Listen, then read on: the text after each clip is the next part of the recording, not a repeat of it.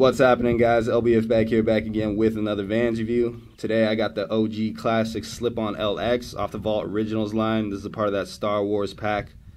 Colorway is Miami AT-AT, classic white. They're size 12 and these retail for $80. It's got that drawer box, silver drawer box with the chrome hits. Dope box, dope details. Finally got these in 3.5 weeks later. Opening ceremony. Terrible customer service. There it is. Probably my favorite shoe in the pack. A lot of people didn't really like this one. I assume being that it's a slip-on, not necessarily the most popular model. Personally, I think this is probably the most nostalgic shoe in this pack, being a slip-on with this Miami print. This shoe just screams 80s, like for sure. Colors, the style, everything about it.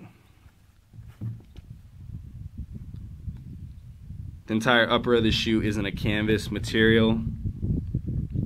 Features of vibrant neon orange, green, and then this like turquoise color. You also got the little AT-ATs scattered throughout. Unfortunately, my pair didn't really get too many of them. Definitely a more subtle pair, which is cool. I mean, preferably I would have had like a ton of AT-ATs all over this thing, but nevertheless, it's still a dope shoe. You also got the little snow speeders here, which is pretty cool. I didn't actually realize that until I got these. This features this orange lining here on the collar, kind of like a squash orange. Like, it sounds kind of gross, but that's probably the best way to describe it. And this material right here is the pigskin leather, which is like a very soft, very deluxe feeling material. You got that Ortholite leatherback insole on here, sewn in so it's not going to peel.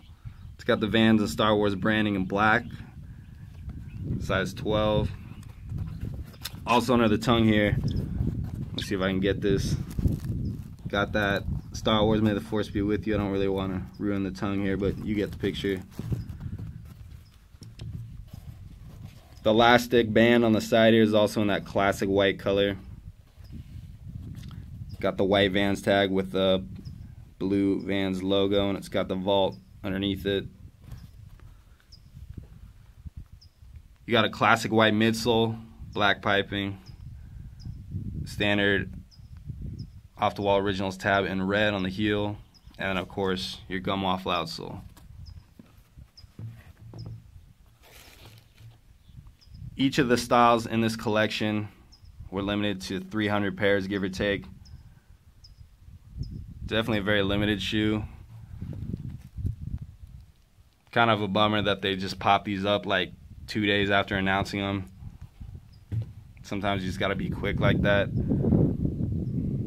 I was fortunate to get pretty much a recop later on, since people slept on that DQM in Boston, so was happy about that.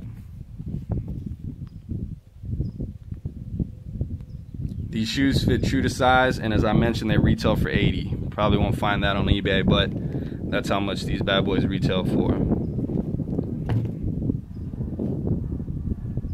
Stay tuned for the on feed.